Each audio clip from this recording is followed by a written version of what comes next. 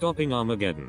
This former astronaut is on a mission to save Earth from deadly asteroids. NASA says it knows of no asteroid that poses a significant threat to Earth.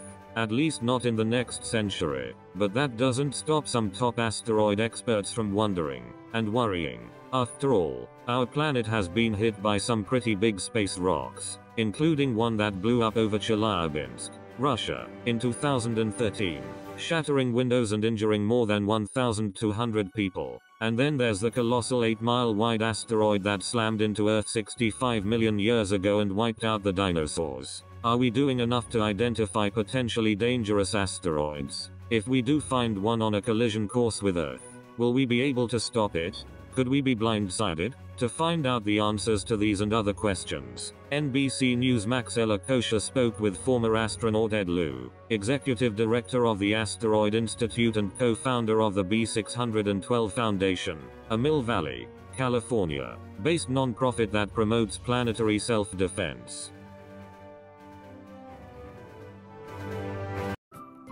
Thank you for watching. Please subscribe to us on YouTube. If you like, donate to us, visit home on the page PayPal.